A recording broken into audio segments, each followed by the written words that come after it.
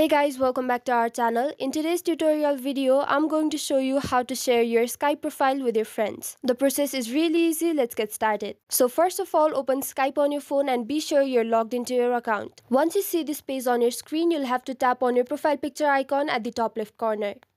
And on this page under Manage, you can see the first option, which is Skype profile. Go ahead and tap on it.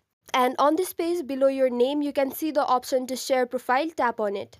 So there are three ways with which you can share your profile to your friends. The first is copy to clipboard. If you do this, your profile link will be copied to your clipboard. Then you will have to paste the link on the chat box and send it to your friends. The next option is QR code. In this method, you'll share your QR code with your friends. And once your friend scans the QR code, they will be able to find your profile. You can also see the more options. Using this option, you can directly share your profile with your friends through different apps. For this tutorial, we'll be using this method. So tap on More.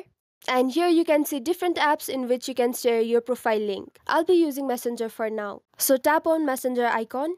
Then after you see this page, you'll have to tap on the send option besides the person you want to share your profile with. And as you can see, the link has been sent. You can see on the screen how the link has been shared with your friend. Now once your friend opens this link, they will be directed to your Skype profile. So this is it for the tutorial. I hope it was helpful. Don't forget to like the video and stay tuned for further tutorials. Thank you.